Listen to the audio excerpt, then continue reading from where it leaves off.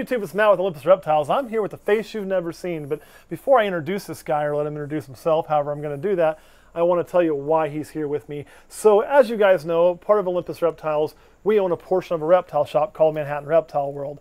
Well, Manhattan Reptile World's gone under some changes and we have a little bit of a new ownership system. So there's still 4 owners, but one of them is brand new. So we've had an ownership change. So you'll still see me, camera guy Kurt, and Colin, but you're also going to see Mr. Joe Wood.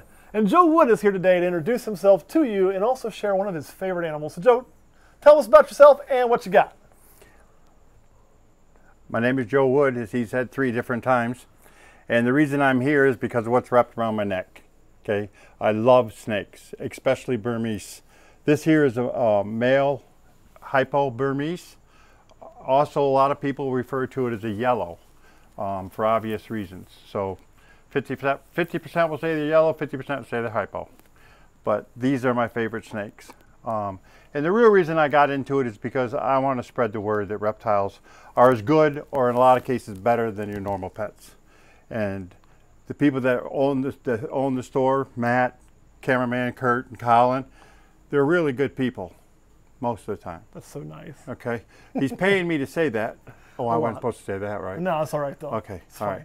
But so I'm really looking forward to this because, you know, I've never done videos before, and as I get more comfortable, maybe you'll see the real Joe Wood. But right now, you know, I'm a movie star, so I'm trying to act like a movie star. But anyways, I'm looking forward to working with y'all. Now, Joe, you said something I want to touch base on with you really quick. And you said that, in your opinion, reptiles make often better pets than mammals. And how so? I don't disagree. Yep. I just want to know what you're thinking. That's a good question. First and foremost, reptiles aren't stupid. I will tell you that this snake wrapped around my neck is as smart as any cat you could ever own, maybe even smarter. And how do I know that? Because this guy knows, he knows voices, he knows when he's getting fed and when he's not getting fed, and he's never ever bitten anybody, but if you listen, every now and then he's going to start hissing. And the reason he's doing this is because he doesn't like Matt. That shows you that they're very intelligent, okay? He is obviously a smart snake. One thing I do want to point out is I know some of you guys are going to see it and you're going to bust my balls on it. Had to get one ball joke in, is if you look, you will see some black marks on this snake. And so people go, oh, what's that from? Oh, you guys feed live this rat bites. That's not what's going on here. So what has happened is when we got this snake before, like to get it in our care and get it all healthy, is it did have a respiratory infection, which was treated with Baytril. And anytime you treat a big snake with Baytril, what'll happen is you'll get this scar tissue from the injection site. So that had to get fixed when we got the snake. We took care of that, but it is going to have that scar tissue from that. Now, a trick on Burmese, and I'm no Burmese expert. Joe, you know more about them, so if I'm wrong, correct me, but something I've learned is they do tend to get respiratory more than a lot of other large snakes. One of the ways you can prevent that is just what Joe's doing right now. And what I mean is get your Burmese out and get it some exercise, because when it's set stagnant, it never moves. It only uses the front part of its lungs, and the back part just build up moisture, and that moisture sets, turning into an infection. It's just a little breeding ground for that nasty little bacteria. But if you get it out and you get it a workout and you get it breathing some, you lower your chances. Is that correct? That's absolutely correct. And the other thing with Burmese is they're people-oriented. You know, a lot of snakes, you can handle them and they don't bite you and nothing like that.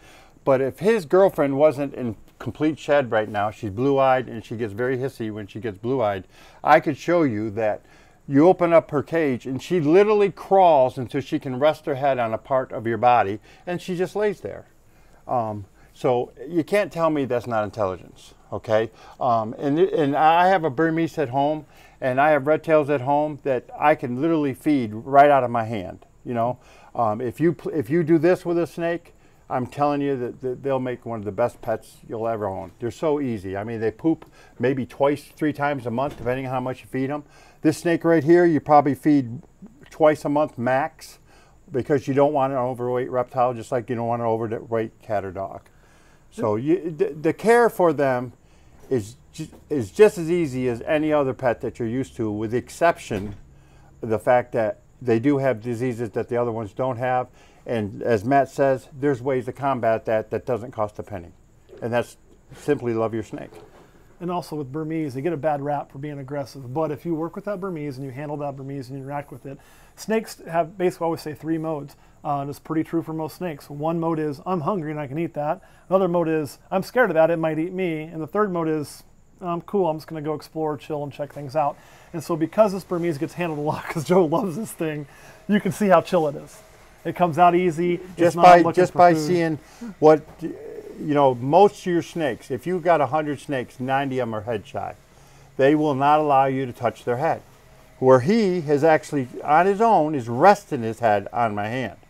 So that shows the intelligence. And the other thing I'd like to say, Matt, is I kind of disagree with the temperament of a Burmese, because every Burmese I've ever dealt with has always been very docile. I've never met a Burmese. I mean, we got a granite back there that we didn't raise up. We had nothing to do with it. And you can, as long as you touch it or touch it with something beside your hand, you can grab it and pick it right up. It won't bite you. Right. Well, say that about a boa constrictor, a baby boa, or a baby ball python, or especially a baby retic. They will put a hurt on you. Or a corn snake. You know, and do they all make great pets? Yes, but I would tell you, as Matt said, you're going to need a lot more attention to them to get them in this kind of shape. The only other thing I'd say about Burmese as a caution is they are a larger snake. So do make sure you have the space and the time to dedicate to that animal should you choose to go with the Burmese. If you're not going to be able to, and this is a young adult male, I'd say. Yes, it is. He's still got some growing to do. Males obviously will be smaller than females, but if you get a female 10 Burmese, to 12 feet. Yeah, you're going to have to, female, you're going to be even bigger. Yes, they'll get up to 17. So you just got to be prepared for that, and not everybody is going to be. So know what you're getting. All right, enough on the Burmese, but I want you to tell me about another animal that you found here that you love. No, you know that answer. Well, I know, but they don't. It's the world famous jughead. If you're ever in Kansas and you really want to meet royalty, you need to stop by our shop and go through our zoo, and you can meet Jughead. Jughead is our rhinoceros iguana, and he is a dog in iguana skin. He is absolutely incredible, and Matt and I were talking, maybe another video. Right now, we just turned the lights off, so we're not going to really bother them. But in another video, I'm going to introduce Jughead to y'all so you can see what a real good rhino looks like. I've never had a rhino. I've never really known anything about them, but when I started coming here like 10 years ago, and the first time I seen one, a baby, it wasn't this one, it was one they were selling, I fell in love with them. And then when they said that I had the opportunity to become a part owner and I saw that rhino, I was all in, all in. See, they do get to see it because you think the camera's on us, but he's B-rolling this whole thing. Good, so tell me about one animal too. So you've said the Burmese you love. Yeah. The rhino iguana, which is one of your favorites, has got legs. Yeah. What's an animal that since you become an owner you think you've learned the most about, that you now appreciate that before maybe you didn't have as much of an appreciation or knowledge about? Rattlesnakes. Which one in particular? Any favorites? All of them, but the scaleless that you got is truly amazing. I've never really had a love for rattlesnakes. Truly, I never had a love for anything poisonous. But since working here and working with Matt and Kurt, I think that rattlesnakes have their place in the pet industry, and that's in zoos like ours. And someplace where they're controlled, and you know what I mean, they're not in a household. I don't think they're a household pet. Unless, of course, you got a license and you've been working with them a long time, that's fine. But yeah, rattlesnakes are awesome. They definitely take an experience. Yeah, I love them. And then there's Willie. Hopefully he'll show you Willie. That's an Asian water monitor. Yeah, we walk him around on a cat leash, just to let you know, which blew my mind the first time I saw it.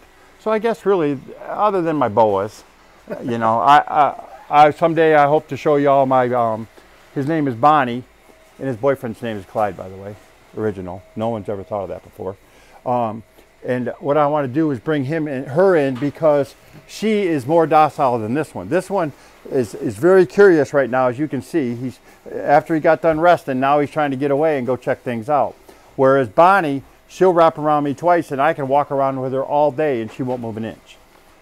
All right, guys. Good. I'm sorry. I know. I love to talk. So do I. Yeah, go ahead. So if you guys ever find yourself in Manhattan, Kansas, make sure to stop by Manhattan Reptile World. Don't mind the vacuum running in the background, but go ahead and check out our zoo. Make sure and say hi to Joe or Kurt or Colin, or if you're lucky and you catch me, the like 5 hours I spend here. If you consider that lucky, I just want to interject that. Find me and say hi, check out the zoo, have some fun, check out some of the cool product we have if you're in need of anything. All right, guys, thanks for watching. We'll see you next week.